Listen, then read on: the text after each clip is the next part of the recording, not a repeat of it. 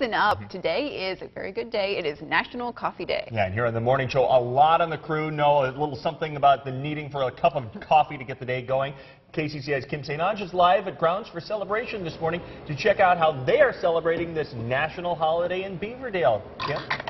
Hey, good morning, Eric and Elizabeth. They're making some great drinks, and I've been learning about specialty drinks and some secrets to making the perfect cup of coffee. Some interesting facts you may be interested to hear, too. But I am joined by Jan Davis. She's the owner here of Grounds for Celebration, and we're talking about one of the popular fall drinks that you've come up with. So tell me about this one. The one I'm making now is our banana nut bread latte.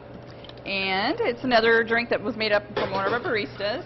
Basically, it has banana, and all of our flavors are just pure flavor and sugar in there. And then it has a little hazelnut.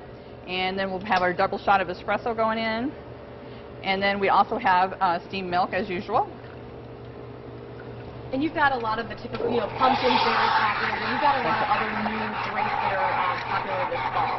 Right. We also have probably like the most popular drink is our caramel, white caramel truffle. It has caramel and white chocolate in it both, and it has whipped cream on top. And also our turtle is really popular, but basically we try to change up our drinks for the season, so we have something new for our customers and something fun. So. And I already tried the tiramisu latte, and it was fabulous. And well, hopefully you like banana. You can try banana. This is our banana nut bread. It's got a little bit of different flavor to it. I'm going to be very wired when I come back to work after this because I've been tasting all these great drinks. Too.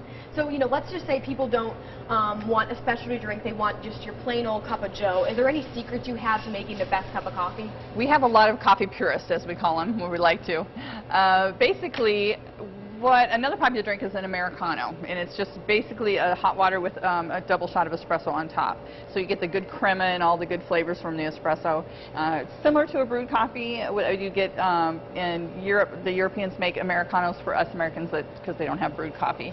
But we make ours with just the hot water and then put the double shot of espresso on top, so it tastes similar strength. Just to jazz up your regular cup of joe. Yeah, Thank you, Jan. And one thing she's been telling me all about, again, the tricks of the trade here for coffee. One thing I want to point out is she was saying if you have coffee, the sooner you can use it, the better. And also, if you want to not use it right away, it's better to actually put it in the freezer, she was telling me, than put it in the refrigerator. So just a couple of tips if you maybe have a thing of coffee that you're waiting to use, but you don't quite want to use it yet. So very interesting to me because I did not know that.